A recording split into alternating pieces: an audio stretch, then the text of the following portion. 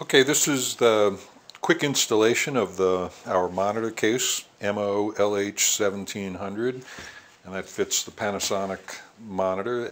This is the back, the black side. This is where you want to start. Open it up.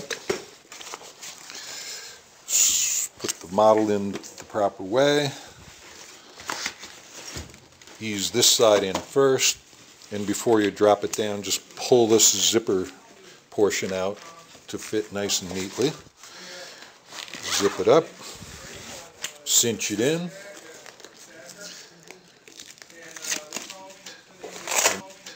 This is the built-in tilt stand. You do remove the fixed one position stand on the monitor case from Panasonic. And now you're ready to view the monitor. If it's very bright or rainy and you want to cover it up a little bit, just fold this down quickly, and you'll be doing this from the front, so it'll be a lot easier for you. But anyway, you close that up and you're ready to shoot.